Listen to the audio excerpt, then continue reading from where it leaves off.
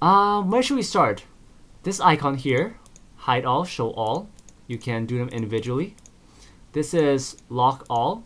Now, do note that currently in 3.0, we can have multiple layers of folders. If you have multiple layers, and let's say you lock the whole group, and you forgot about it, maybe you scroll down or something, right?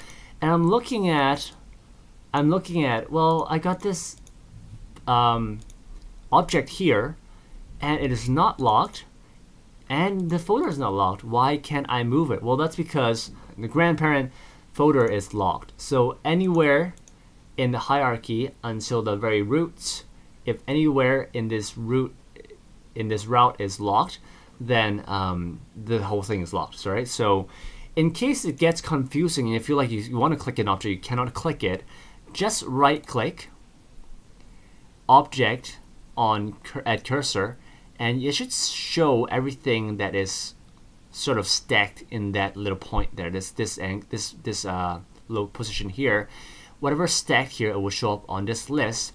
It will also show that whether it's locked or not. And if you click on a locked object, you're trying to say that I want to click this thing. I want to click on the plate object, all right? And it asks you, object is locked. Do you want to unlock and select it? And press OK, and there you go. What it does, it unlocks it for you.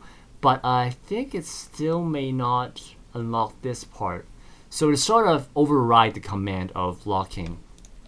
So, actually, yeah, it's sometimes you have to click around to update it. But what it does is basically if you cannot do something, try right clicking. It's usually more helpful. So you got that. This arrow button here is basically hide or collapse all in tree. And same thing for down here in the Deformer tab. And there is the two-way arrow thing, and I've talked about this before. Two-way arrow means that when you ever click an object, if this mode is toggled, then what it does is that the tree will open up itself all the way down to the object, and it would highlight it for you. All right, so you know where you are. You can select. You can basically see where you're at. Same thing for here.